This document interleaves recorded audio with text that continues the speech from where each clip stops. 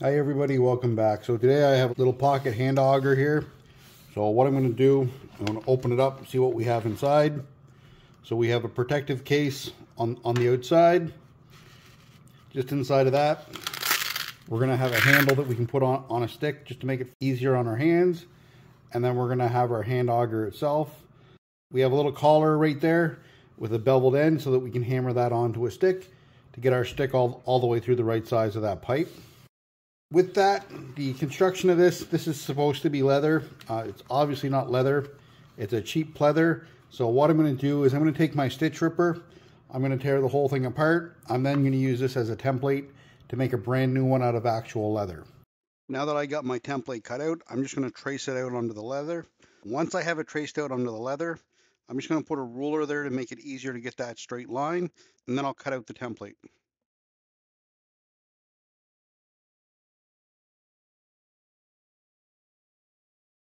Once I have the bottom half cut out, I'll do the exact same thing for the top half. I'll trace out my template and I'll cut that out as well. For this project, I'm going to go with a little bit longer piece of leather for the belt snaps. The reason why I want to do that is I want to put a couple additional snaps on there. This will give me the option of either putting it on there on a temporary basis, using those snaps, or putting it through the eye loop so that it can stay on my belt more long term. Once I have everything all cut out, what I'll start to do is I'll punch holes all the way around. Once all my holes are punched in, I'm going to start to sew that together. So I'm going to start by sewing the back side, the strap that's going to hold it onto my belt.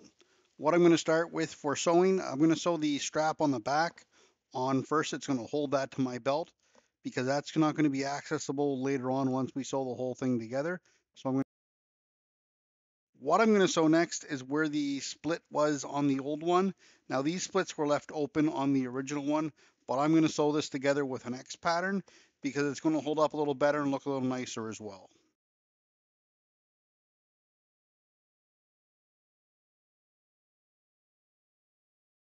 At this point, what I'm going to do is I'm going to connect the front half and the back half together. So I'll sew those together really quickly after I punch all my holes in. Once I get to the bottom here, I'm going to have to take my time punching the holes in because I'm dealing with a piece of leather that's going to be curved and concaved at the same time. So it's going to take a little longer to punch those holes in to make sure everything lines up properly and to make sure that we do a nice job on the sewing. Once we've gotten that complete, continuing the box stitch all the way up to the end. So I mentioned earlier that I want to have two ways to attach this to my belt. Currently, I can slide my belt through the hole here. What I'm going to do in addition to that is I'm going to punch some holes in, put some button rivets in. Once I have my button rivets in, I'll be able to put that on my belt just with the button rivets for any kind of short-term use where I'm not going to be wearing it for a long time. What I'm going to do next is I'm going to put a snap on the front. So I'm just checking here to see exactly where I want to place that snap. And then we'll do the exact same thing again. We'll punch our hole in. Once we have our hole punched in, we'll put our button snaps on, and then we'll hammer those together.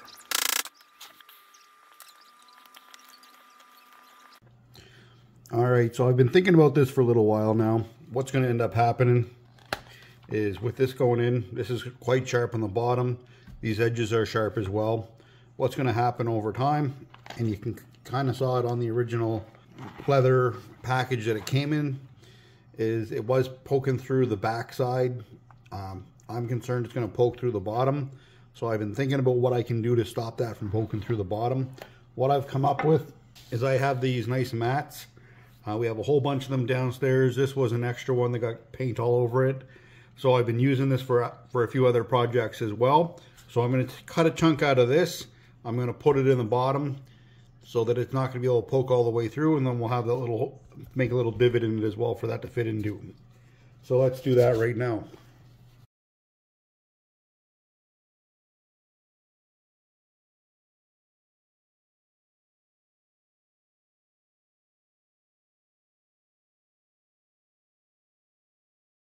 From here, what I'm going to do is I'm just going to super glue some of the stitching where those stitches line up just so they can't become unraveled or undone at all. Once I have that done, I'm going to add some super glue to the foam pad, stick that into the bottom to make sure that stays in there and can't come out. While I'm waiting for that to dry, I'm going to go downstairs. I'm going to sharpen my bow saw before we go outside and start a fire. Make sure they're in proper working order. Any kind of a bow saw, the teeth can become misaligned.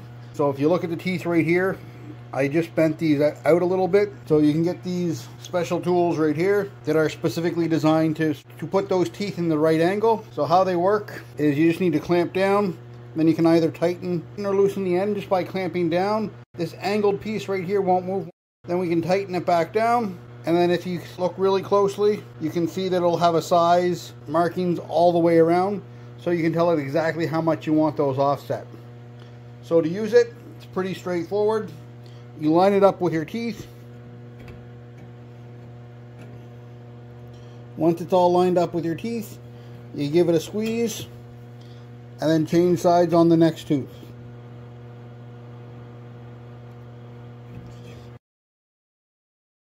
As we work our way down the saw blade, we're going to continue switching side for every other tooth. One option would be to go down, do all of one side, go back, and then do the other side as well, like I did do in the video. What we'll do next is we'll take a triangular file that's specially designed for saw teeth, and what we'll do is we'll run that across our saw teeth, and that'll help us sharpen our teeth.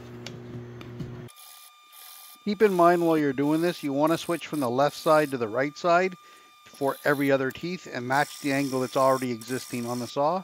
That's going to get you the sharpest teeth possible. We're almost done now. What we'll do is we'll go outside and see if we can get a Swiss torch going using our new auger. I'm near where I fell into the brook in my last video. So this is a tree that came down last year.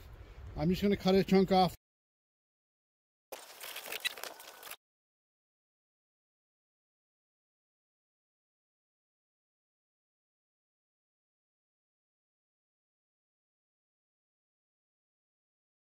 So what we'll do next is we'll drill a hole into the side with the auger and a hole in the top as well after we make a handle for it. So what I've done is I've knocked off all the branches, and then I'm just going to give it a quick tap down to make sure that it fits on nice and snugly and is about the middle of the stick. And then once we have our handle on, we'll be able to screw that into the log, making our round hole for our torch.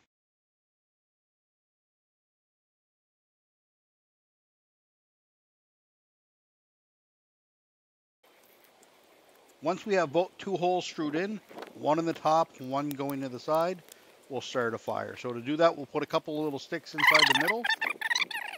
Then we'll grab some birch bark, put that on top. Using our ferro rod, we'll create a spark that'll start our fire.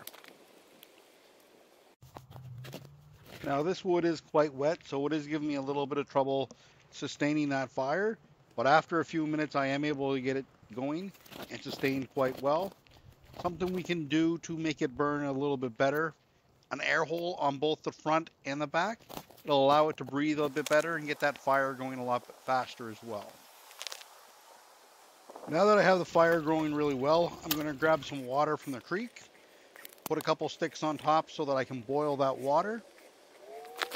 Now for my next video, what I'm probably going to do, there's 3 different ways you can make a Swedish torch.